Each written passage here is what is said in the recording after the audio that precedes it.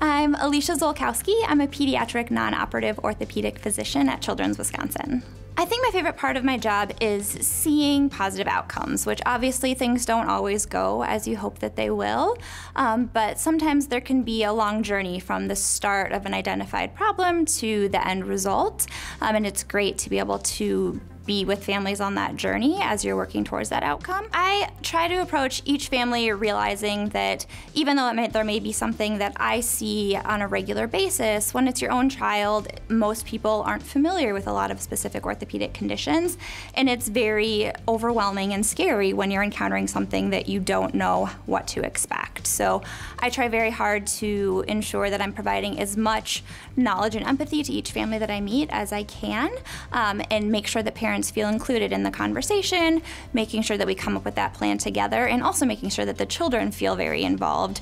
because even toddlers, they understand when they're being treated fairly or that they feel like they're being acknowledged. So I try to make sure that we're all kind of working together as a team rather than just giving instructions or guidance without understanding.